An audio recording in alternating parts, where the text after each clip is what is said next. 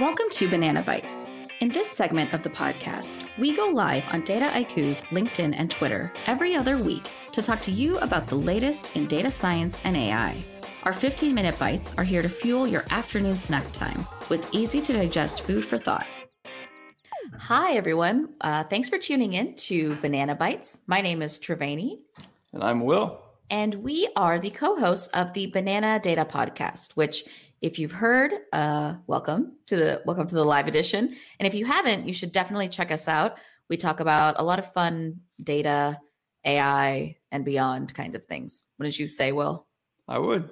But welcome, everybody. Welcome. Good to see you. Great. So today we're going to kick off our bite with something I like to call a banana split, which is to say, here's an issue. It's up for debate, or a lot of people are talking about it in a couple different ways. Where do we see the debate, or how do we see the debate? So as we're growing in the data science space and in the AI space, I'm seeing a lot more of my clients certainly moving to cloud computing, but also some holdouts from bigger enterprises that say, absolutely not. We need to keep all of our work on-prem, where we control the servers and control the security of it. So for the split today, Will, what do you think? Is cloud computing the future? Is that where everyone will be going? Is it inevitable? Or is it, something else? It's a great question. I think a great question to split on.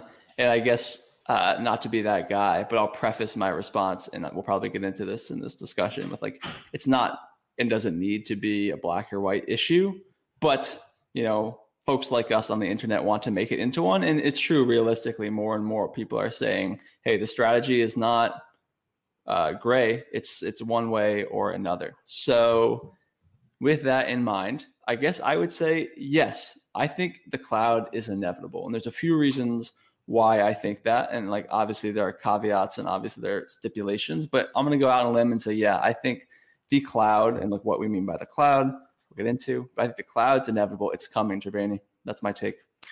Okay, cool. So it's going to rain. It's going to, sorry, what? It's going to rain. Yeah, it's going to reign supreme. But to give you some insight into why I think this, for people listening now, on the Banana Data podcast, we talk a lot about, and we're not the only people to talk about this, but the data science or the AI or the analytics space, particularly in the applied arena of business. It's rapidly changing. It's rapidly evolving. No one knows what 5 years looks like. I would argue very few people really have a good sense of what things are going to look like in 12 to 18 months. So if I'm an organization that's plotting not just my IT strategy, but ultimately my business strategy, and increasingly most businesses think that their broad business strategy should have kind of a tight tie-in with their data strategy. If I'm trying to project outwards, I just don't know. There's so many unknown variables. And I think, therefore, the cloud is superior. And why? Because I think the underlying assumption here is that cloud computing, it's more flexible or adaptable than on-prem.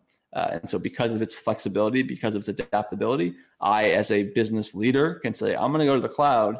And therefore, if next year my resource demands are 5 times what I expected, I can live with that because I'm in the cloud, and the cloud is more adaptable, more flexible. So what do you think? Valid or no? Well, I think it's valid, but I don't think it's valid for everyone, especially because when you think about the opposite side, right, to say, no, we're not going to the cloud, a lot of the holdouts are in industries and places where the data itself is really sensitive and needs to be secure.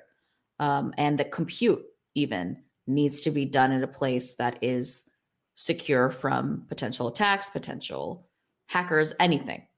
So yeah, I could see people saying, well, cloud lets me be flexible, but perhaps that flexibility is actually worrisome for certain industries, certain orgs. Yeah, that's a great point. And for people like me who are praising the cloud for its flexibility, I think you're right that more conservative people, and I say that, with the utmost respect for a business that's being conservative with its customers' proprietary data, they hear me say flexibility and they're like, we don't want, nimble flexibility. We want rigorous, predictable performance. But then the flip side, I would say, is Triveni, do you keep all of your money hidden under your bed at night? Well, if I tell you, then you're going to come rob me. Okay, fair enough. So maybe we'll leave you aside, but for me, I do actually keep some money in banks.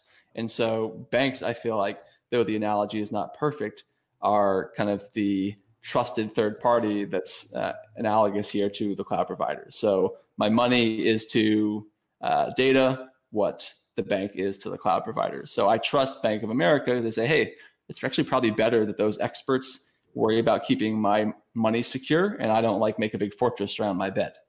Similarly, if I'm a huge bank XYZ and it's really important to me that I keep that data secure, which it is really important they keep that data secure, but instead of my having to pay year over year for a team of data security experts, isn't it just really attractive to say, hey, Azure, I know you guys are doing that. Hey, Google Cloud, I know you guys are doing that. Hey, Amazon, I know you guys are doing that. I'm going to entrust you just like so many people across the world trust banks. Okay, so then let me ask you this. Do you think one of the reasons cloud is inevitable is because cloud is cheaper than on-prem? Ooh, you're asking the hard-hitting questions today, Triveni. And so, yeah, I mean, I'm sure listeners today, maybe people will ask specific questions on this. I don't want to come down one way or another, but just to give you my sense, and so there's probably follow-ups from you coming. Again, I'm more with analogies for me today, right? It's like if I am thinking about summer, it's upcoming, and I want to go on a short little vacation, it's probably cheaper for me to spend a little bit of money and rent a vacation home for a week or a weekend than it is to say, okay, I'm going to buy the whole thing. So similarly, if you're a company that needs some compute resources or some data storage resources, and you just need a little bit for a little bit of time, it's just like the vacation house. Just rent it, and so therefore the cloud's cheaper. But ultimately, if you're in something for the long run, again, I think the housing analogy is appropriate. So I would say it depends. Do you have a more kind of certain answer there? Yeah, I think I disagree with you, right? So your argument here is that long-term cloud computing is more expensive than on-prem. And I actually disagree. I think cloud computing long-term, because of its flexibility, is more like cost efficient for an enterprise, because you know whether or not you plan to go on vacation every day of the year, which if you do, like tell me how you do that. That's true, yeah, give me that hint. But I think that organizations can be somewhat predictive and say, okay, we're expecting, to onboard 10 new data scientists and they're all going to need access to their own GPUs or something. So we need to either build that or budget out for that cost. But I don't think most organizations know that, 3 years from now, we'll be using 500 gigabytes of data every day or something. So in that sense, the cloud flexibility actually lets you be agile as things change, as the world changes, as your data changes, as your business grows, whatever it might be. And doing it in prem actually becomes a bigger headache down the line when you say, oh no, we've outgrown our on-prem. Now we need to scramble and figure out how to either enlarge it or quickly move to the cloud. Okay. Yeah. All right. So we've got a couple good sides of the split here. Another maybe question for you. So people talk about the cloud and some people think it's this mysterious thing, right? Like what we've discussed on the Banana Data podcast is the cloud is a set of resources, compute or storage primarily for data, though obviously there's like more, but if you think of it as a set of servers that you access over the internet. One like obvious example here, and it's interesting too, like given the current circumstances, is if I'm logging into AWS and either they have an outage on their side or like my internet is down. Well, if my internet's down and I'm relying on like some remote connection, then that's kind of problematic too, right? So if it's all on-prem, then I don't have to worry about like, is AWS up today or not? I can just show up to the office and I know that my servers are there and they're good to go. So that's kind of another hidden wrinkle here. I don't know. I guess that's an argument in favor of on-prem. I don't know if you have thoughts on that, but well, look at where we're both sitting right now. We're not sitting on-prem, and who knows when we will be. So being flexible in that sense is important. And I think your concerns about security and sort of, the internet's down or, there's some sort of DNS attack happening on our server, that's a valid concern. But going back to what you said earlier, I think we should trust certain experts to handle that Yeah. and focus on what we know how to do well.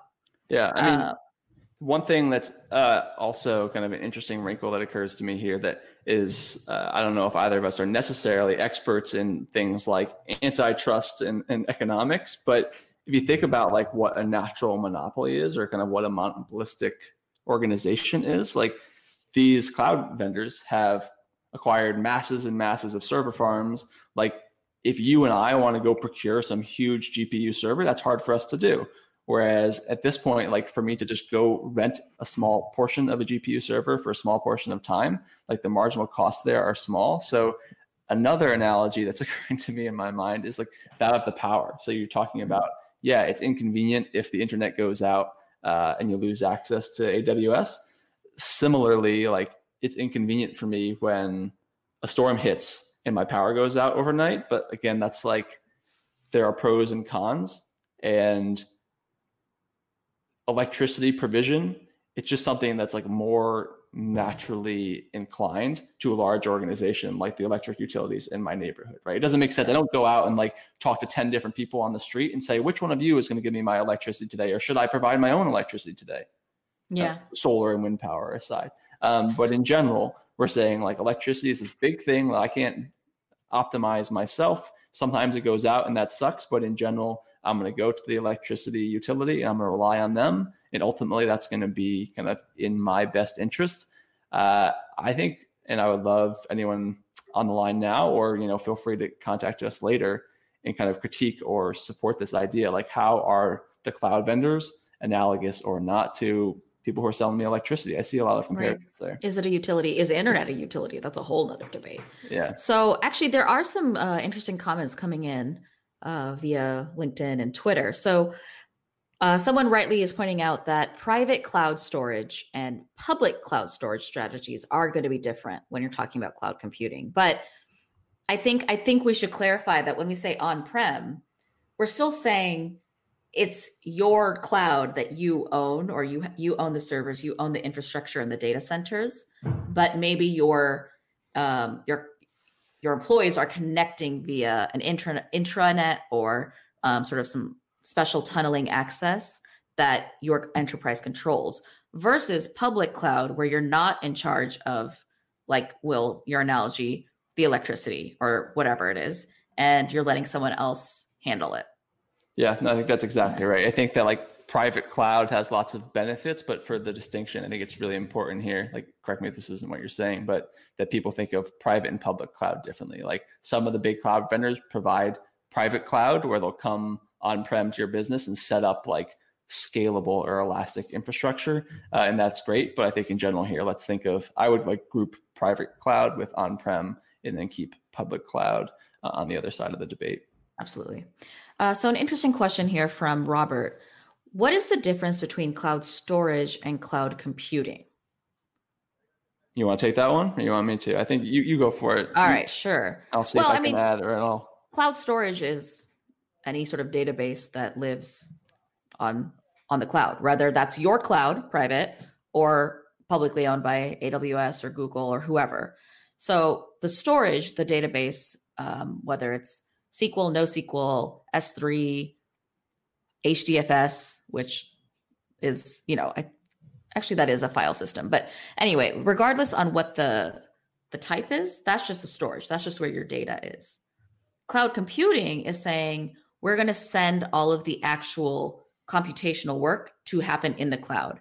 Instead of downloading that data onto my laptop and then typing out my code and whatever, I'm actually going to send code to the data and let it execute either in the database or using a different computation engine that doesn't live locally. Cool. Yeah, I would agree. And I guess another thing to keep in mind, like this is now moving beyond like the pros and the cons of the cloud and on-prem. But just for people listening in, right, if you're thinking about your go to cloud strategy, if that's a thing, like one of the big hurdles practically that people in technology face now, which is interesting, is just even though like we're talking over the internet at the moment, internet's quite snappy.